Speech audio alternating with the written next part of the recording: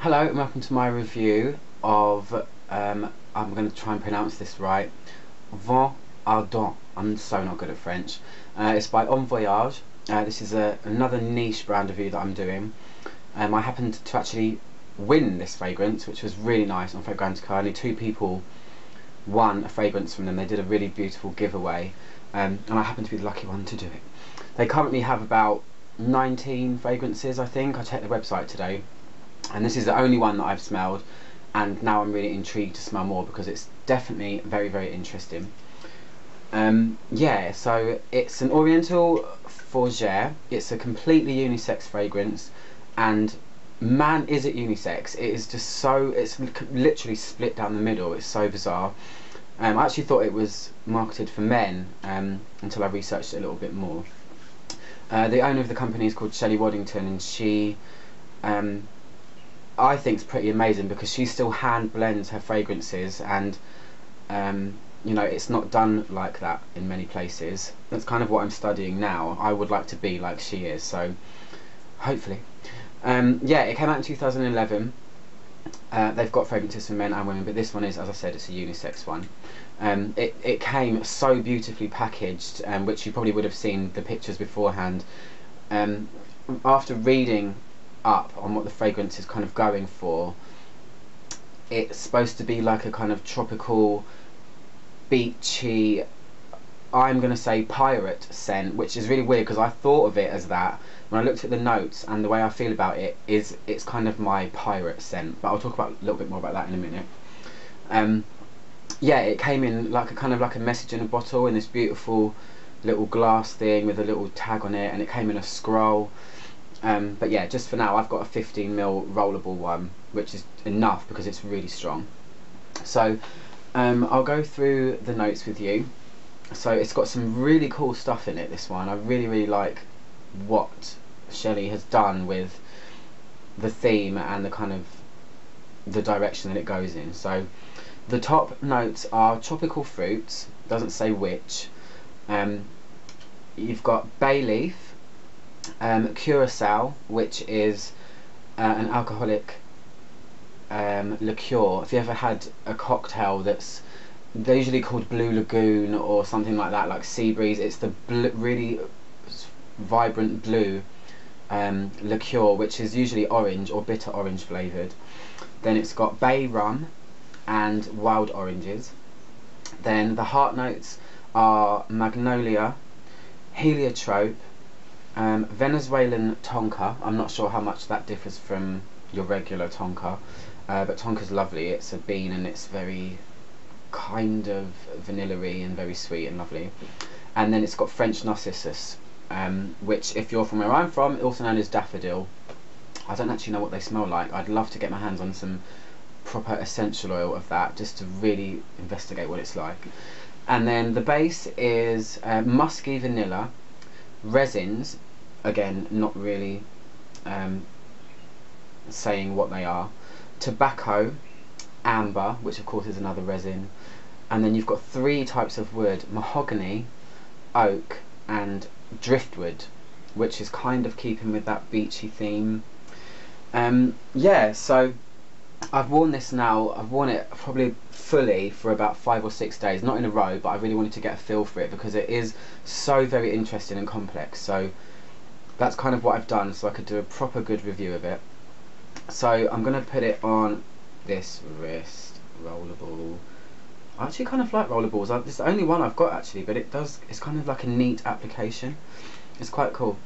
Here it is anyway. It's a very plain, cutesy little bottle. It says On Voyage perfumes, and yeah, it's Vent Ardent or Vent Ardent, which I work with a lady at work who can speak French, and she told me that the literal translation of that, vent is wind, and ardent is something to do with passion, so passionate wind. I have no idea. I'm not even going to go into that right now, but yeah, that's kind of the very loose translation of it.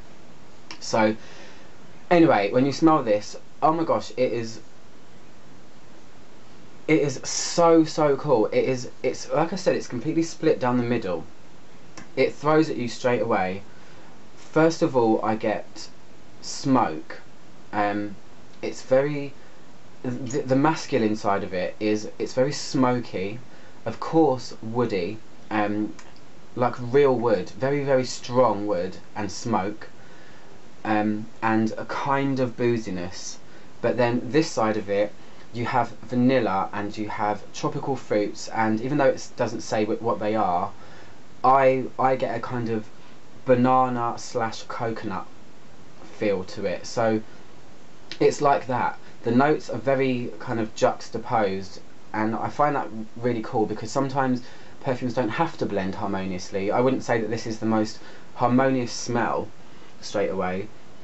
It does pull me in two directions, but it works, and that's what's cool and kind of, I guess, contemporary when you're looking at some niche brands. They do go for something that's completely different and not of the norm, and I really like that about this.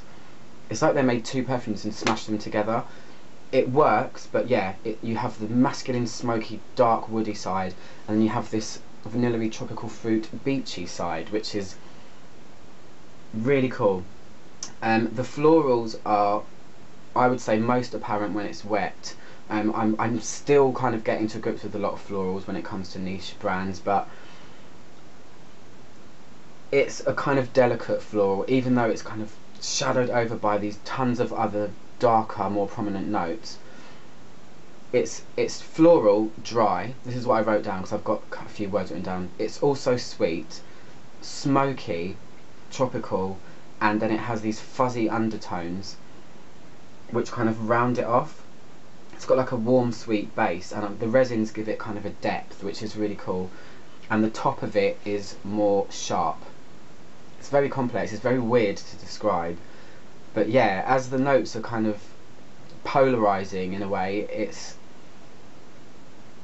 it just makes for a really interesting fragrance. I really like it, and I've kind of grown to like it more and more and more. So that's what it is. I mean, that's kind of the I guess technical description of it, but I want to talk a little bit about what I feel about it and my impressions. So I'll do that now. I'm just going to pause my camera because it's going to cut off in a second. Bear with me 1 second.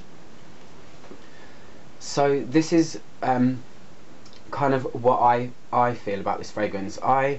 Before I read about the kind of theme they were going for, I already called it my pirate scent. This is kind of like a pirate party, I would call it. If you can imagine the most sexy tropical beach party around a fire with some booze added in.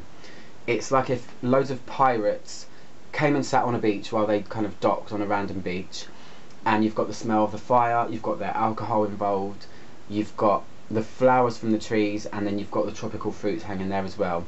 This is kind of the scent they would leave behind after they'd had their party and sailed off again. And I kind of think this is kind of like what Jack Sparrow would wear. The fact that it's split down the middle, like I said, and it's unisex, it's kind of like his character, I guess, where it's masculine and feminine, which is what he's like, isn't he? He's like a very feminine guy who's always drunk, which would be the boozy part of it. So it makes me think of that as well.